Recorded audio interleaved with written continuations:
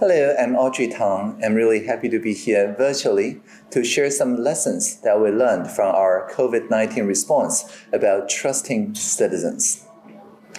Infectious diseases originate from the large-scale group living of human beings.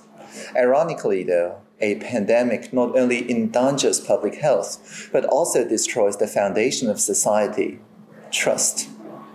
Since ancient times, the way to fight infectious disease has been to increase interpersonal distance, closing down of countries, locking down cities, stopping gatherings, and so on. An increase in distrust seems inevitable, and some groups are even eager to blame the disease on others, whether they are of a different race, different nationality, or different belief. This tendency has prevailed from the Black Death of medieval Europe to the COVID-19 of today. During the fight against the pandemic in 2020, however, Taiwan has used our open government model, the Taiwan model, to successfully prevent the landslide effect of distrust. At the onset of the pandemic, masks and other personal protective equipment quickly fell into a supply and demand imbalance. The government, to restore the balance, adopted a real-name rationing system in a timely fashion to guarantee fair distribution. But selling masks was not enough. Preventative measures against the disease would be effective only if the majority of people were willing to properly wear the medical mask to cover their faces and have good hand sanitation practices. So who would implement this plan? Well, we have over 6,000 pharmacists, each having not only knowledge, but also engagement in their communities, trusted by their neighborhoods. They seem the best candidates for messenger, sending the public the ideas of trustworthiness in an approachable way.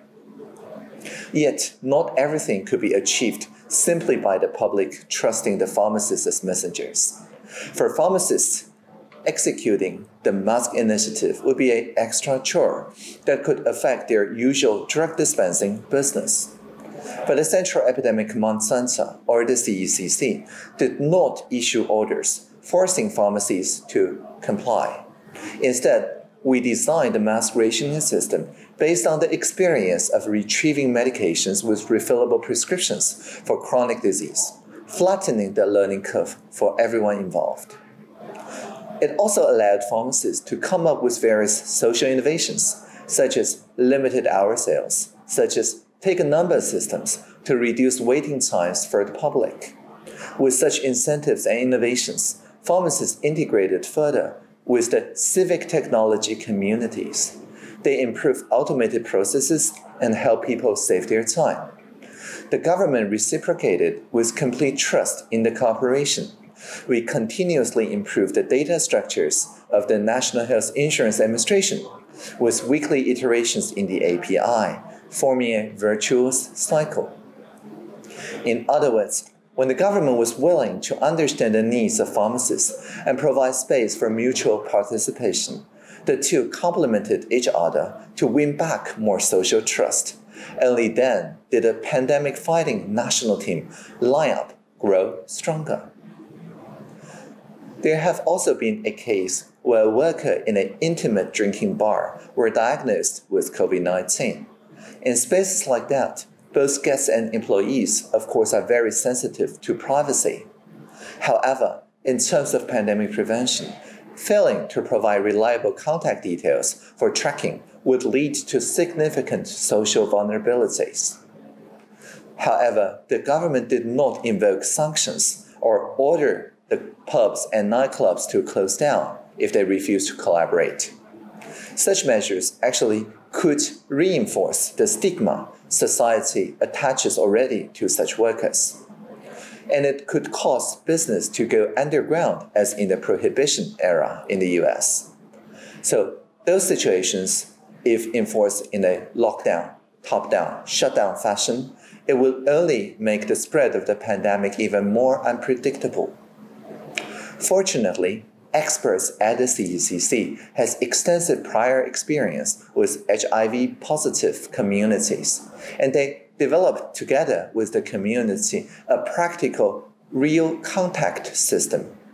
That's to say, as long as people could be effectively contacted, no real names registrations were necessary. And the CECC also clearly explained the scientific crux. Social distancing must be maintained, and the droplet infections must be avoided. As long as those businesses could achieve these scientific demands, they could remain open. So instead of shutting down any nightclubs or any intimate drinking bars, what the CECC did is to incentivize social innovation, and indeed they innovated. As a result, business developed creative approaches such as leaving code names, single-use emails, and prepaid mobile phone numbers, or provides hats with plastic shields to maintain physical distance. When even the nightclubs and drinking bars could join the fight, the prevention effort garnered even more social trustworthiness. Around the world, the pandemic has also brought severe challenges to national governance. Countries have adopted isolation measures such as national citywide lockdowns, schools suspended, and business closed. It turned many countries and cities into lonely islands, such as described as in the novel The Lord of the Flies. Being isolated from the world brings political pressure. Although leaders may have been elected democratically, democracy is still rooted in competition between political parties, and this gives rise to escalating opposition and conflict. Every person sees a beast projected from their own mind. Unquestionably, the easiest casualties are science and reason. And just like the novel Lord of the Flies describes, and I quote, "They walked alone, 2 continents of experience and feelings, unable to communicate," unquote. As the pandemic spreads, these drama continue to play out. Despite not imposing citywide lockdown measures, Taiwan still cannot be considered a utopia. This truth is especially apparent in Taiwan's international activity. Being inappropriately overlooked and blockaded has created domestic pressure. Even without a pandemic, there has always been a lot of fighting among the political parties. Epidemic prevention only makes it more likely that the fighting could worsen. But right before the fiercely contested election this January, one survey showed that, regardless of their political leanings, the public had a high degree of recognition for the deepening of democracy and for international collaboration. It was like a kindled fire, radiating warmth in a world filled with wind and snow. So when legislator Gao Hong'an, the MP, she once served as the vice president of data analytics at Foxconn. When she cited the data from the Jiuping'an mask map, OpenStreetMap community, pointing out the difference between supply and demand in different regions that cause unfair distribution of masks and requested an adjustment, Minister Chen Shizhong of Health and Welfare did not defend the existing policy at all. Instead, he simply said, and I quote, "Legislator, teach us all," unquote. And so we co-created and revised the algorithm the very next day. So this reminds me of a Buddhist saying, and I quote, "A 1,000-year-old dark room can be illuminated by a single lantern," unquote. Whether the darkness can be broken depends on whether more people are willing to light and pass on the lanterns. So while I do not naively believe that the world will magically become a better place as long as everyone has good intentions, nevertheless, digital innovation is very important because on the internet, we don't have to maintain social distancing, and more importantly, digital spaces allow all footprints of kindness to remain. Everyone can have a voice and a part to play. The mask map is a great example. When the National Health Insurance Administration posted real-time information on the availability of masks at pharmacies on the National Open Data Platform, refreshed every 30 seconds, well, in less than a week, over 100 apps were developed by various groups to channel this information through chatbots, voice assistants, maps, analytics, and so on.